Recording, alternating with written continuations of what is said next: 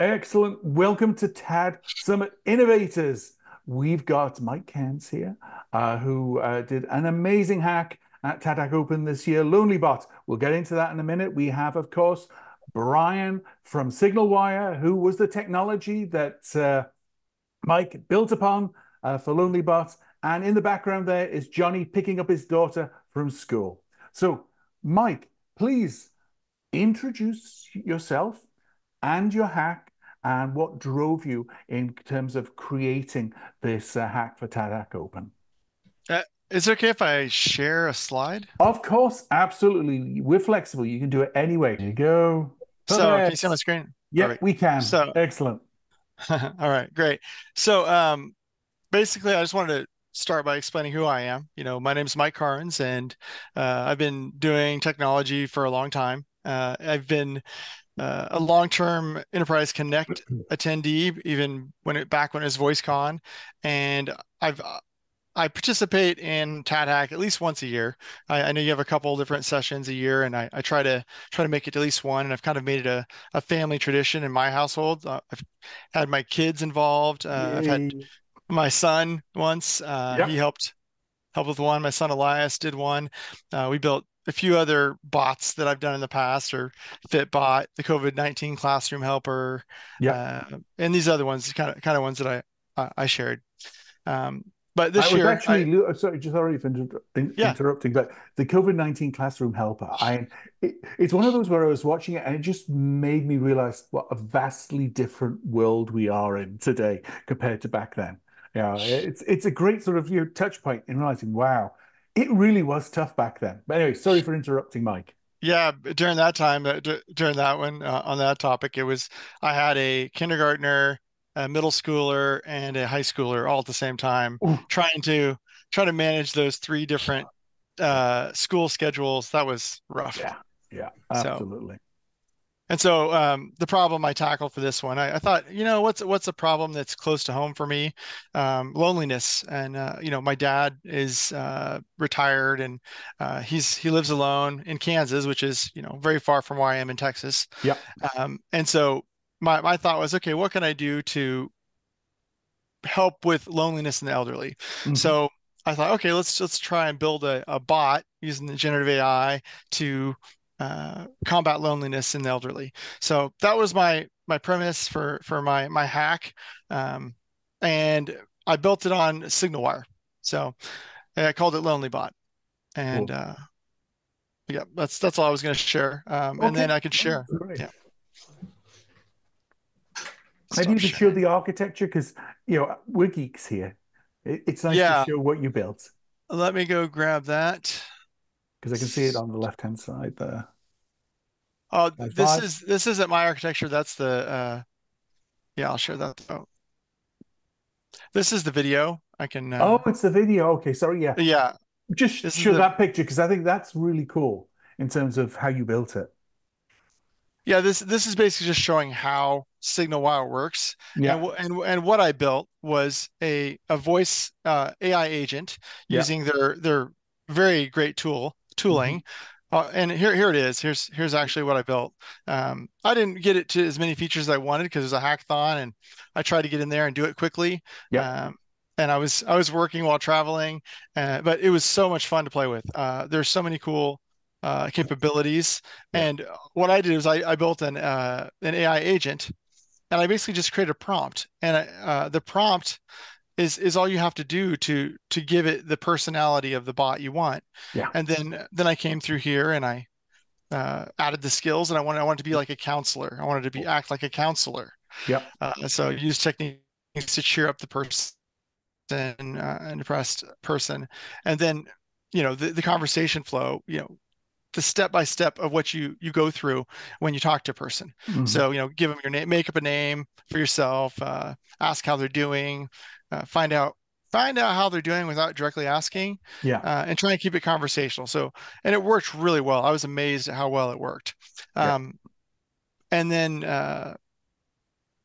but yeah, and then that was the majority of it. I actually attempted to build it in the call flow builder as Oh, well, okay. Yeah. which I didn't get done with this, but I was hoping to figure out how to get this working, but I didn't quite get through all that.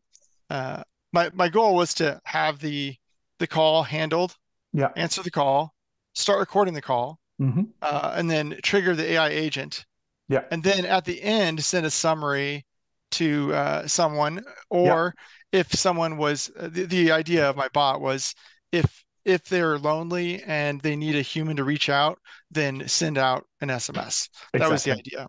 Yeah. So because in the elderly, a lot of times the they have no one to talk to, and most of the time. So I know my Yeah. dad will call people on the phone all day long just to talk, and then, but if they were able to talk to this lonely bot, and Yeah. then at the end it realizes that, hey, he's not feeling the best right now, maybe you should Yeah. reach out. It would Exactly. send me a text and let me know so that Yeah. I can reach out. Exactly, But because we're all busy and we're aware of those issues with family, but sometimes you just need that nudge in terms of just making that call, at the right time. So I thought it was, very powerful. And again, a great example of using the SignalWire, AI Gateway. Now, I was wondering, what were some of your experiences in building this on the resources that SignalWire provided? like I showed just now, it's pretty straightforward. I mean, Yeah. I was able just to prompt it like you would do like a chat GPT or things like that. I mean, it's so simple to use. Um, I the drag and drop builder that they Yeah. have is great. One thing I'd like to see that builder do is actually let you export the SWML, whatever the markup language is. That'd be great to be able to do, because I think Yeah. uh, almost everything seems to run on SWML on there. And if you could take an input SWML and visualize it, that would make it much easier as a developer to be able to draw out what you're thinking in your flow. Um, that's one of the things that I experienced during it. I was trying to figure out how does this flow? How does it work internally? I was trying Right. to figure those things out. That would have been real nice. But man, I love the tools, and it's just so easy. I mean, it was neat. Um, And you can export that SWML. You just have to go. I can show you how. It's not exposed, but you go and say you have a SWML bin. You get the UUID of your call flow, and you just go relay dash bin slash the UUID of that call flow, and it'll output the SWML for you. that's Cool. awesome. So it is there. It is there, Yeah. but we don't I have figured it was. ingestion. We don't have ingestion of one because there's a lot of little tags they add to what the call flow builder does to keep states and where things are supposed to be connected. Mhm. So that there's some hidden things in that SWML. You'll see it when you export one, but definitely that feature is there. It's just not documented. Yeah. Okay. Well, that's Cool. I couldn't figure it out yet. So I mean, but honestly, um just the ability to be able to build a conversational bot. I love the step-by-step piece. They give it the personality and then have the steps. It works. The agents are really cool. I definitely recommend people using them. I can't wait to see what you do with this as you go forward, because it's still pretty early, right, Brian? Or Yeah, and there is a stack of features that aren't even exposed in that UI. If you were to develop with just raw SWML today, you get way more advanced stuff. And our V3 UI coming out will expand upon that and be phenomenal. It'll add all the new features, the pronunciations, the languages. So if you have one of the TTS engines that's mispronouncing a name, you can put a tweak in there to make it pronounce it right. Mm, cool. Oh, that's excellent. Yeah, especially with proper nouns. So that's really Yeah. cool. and Excellent. what another question I had as well was around languages. I mean, because the way you guys utilize multiple types of uh, carrier, you can use different services, cloud services for your voice Mhm. pronunciations.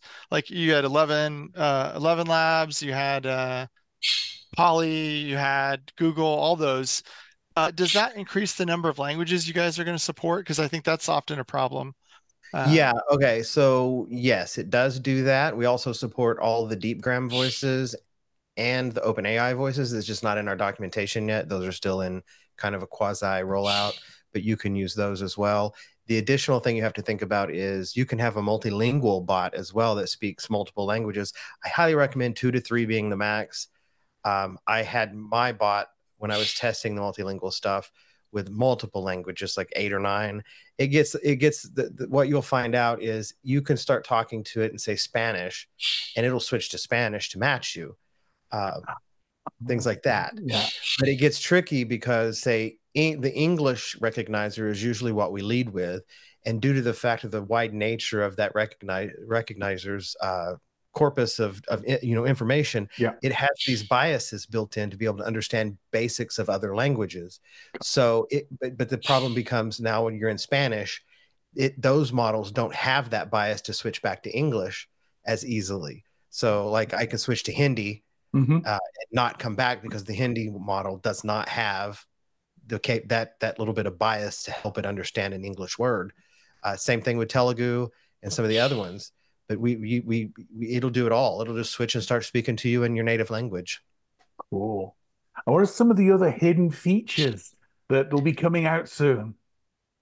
Well, we have a new transparent barge that's in testing right now. It lowers the turnaround and endpointing down to crazy, like you might have to add delay. Oh, So wow. it is into that realm of things we're testing right now. We've had a few instances since we use this at SignalWire to answer our phone. Mm-hmm. We've grokked a lot of information about interactions that our customers have had with it. Gotcha. For example, if a customer keeps barging over and over and over again and the AI never gets to speak, what it does with transparent barge is it rolls all that up into one, deletes all the AI responses and feeds it back into the LLM, get you a more concise, consistent response to all 3 things the user said. Gotcha. Interesting. That's really cool. So Rather than the last one that it basically cool. yeah, it'll pull it all together and answer everything and Mm-hmm. take care of the caller. And that's a setting you have to turn on now, but we want to get that to be our default Gotcha. sometime in the next month. Excellent. Excellent. Nope, that's great to know. And then One of the Go for it.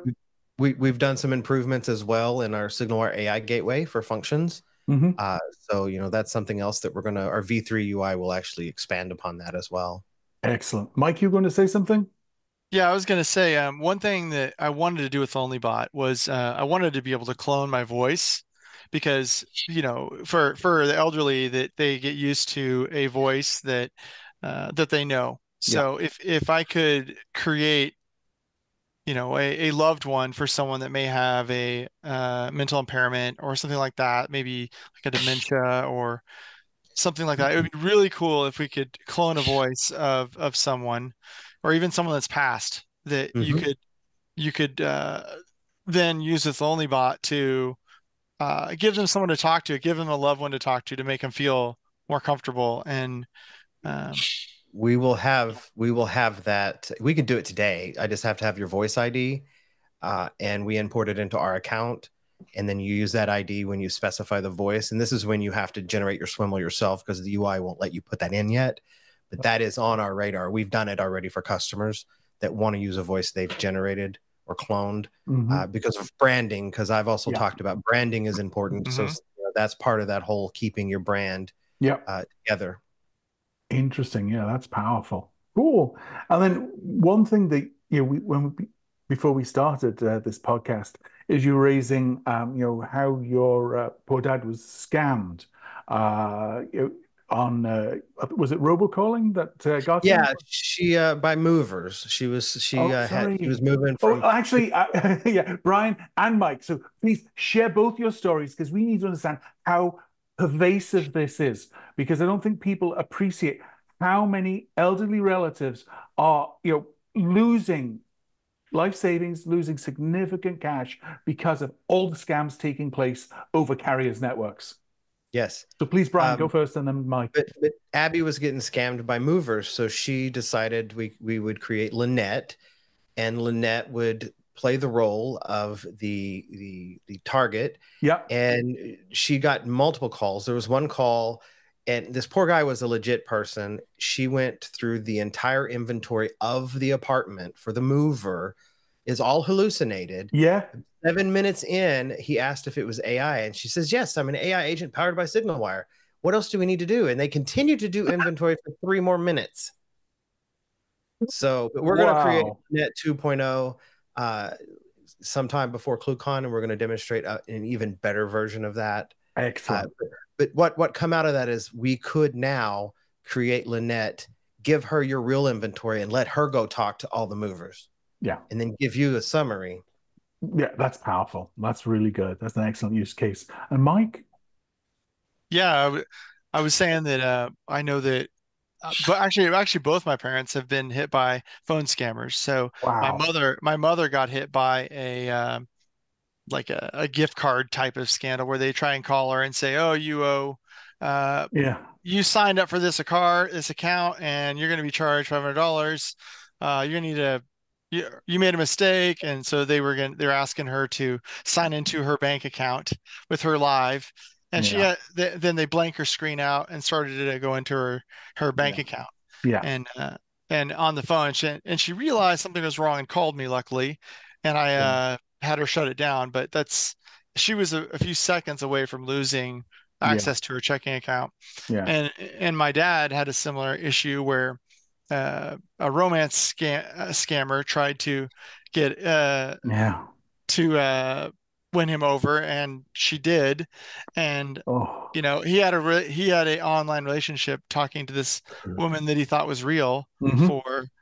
for a year or two, Wow. and she actually had us stop talking to the family. So Yes. she convinced him to stop talking to us, Yeah. and that we were bad and all this stuff. It's Yeah. terrible the stuff they'll do, Yeah. and then took money from him and all sorts of stuff. So Exactly. Yeah. it's definitely bad.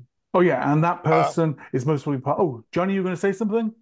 I mean, obviously, it's the reason why I'm on the podcast. It's the reason why we started Truth in Telecoms is Wow. what we've and look, you guys are super geeks, yeah, over here. And the funniest thing is people you can like I keep saying it, they just replace a human kidney with a pig's kidney, but you can't stop spam, can't stop robocalling. Well, full stop, they can. We found multiple solutions, and that's our biggest screen. What's happening to the elderly and our kids, and it's just staggering. So that's been our mission. I mean, they just had a meeting yesterday, CTIA, FCC, with all the usual suspects, and it's just criminal, and it's not right. And we hope to have tens of millions of Americans screaming because once they realize that the mobile operators are profiting off of this, Yes. and I think that's the main story. So Yeah. I just wanted to chime in because it's these stories are important, Yeah. and what happened to both of you is important. And Yeah. SignalWire, I love what you guys are doing over there. Just come up with a solution. Yep. Well, Brian was describing. I'm sure they could. Exactly. No, Brian was sharing just now on what they're doing because it's very simple. The scams pay for all the spam, whether it's SMS or robocalling, that goes into the carriers. The carriers then basically pay, share buybacks or big dividends, and it goes into investors. So it's basically people's, retirement savings, basically from their accounts is just being basically filtered, through a couple of steps, but into basically investors. So, it's something that has to stop. I do have to commend one feature Apple added to the iPhone is the silence unknown callers feature, which I run 100% like that. If you're not in my phone book, you're going to leave me a voicemail.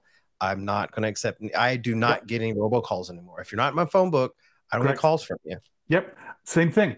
I basically don't answer. If it's not in my contact list, don't answer it. It goes through to voicemail. But it's the crapification of the PSTN where, it's just, somebody that I know well that's just calling me, because we've always, because we've chatted on text or messaging or something, and they've so rarely called me that I've never needed to add them as a contact. And that's, just one of many examples. But anyway, I would just like to congratulate Mike for excellent hack again. I'm so pleased we were able to get you a ticket to be able to go round Enterprise Connect and see all the presentations. And again, thank you, Brian, for your excellent resources. And I wish you all a great weekend. Thank you so much for taking part.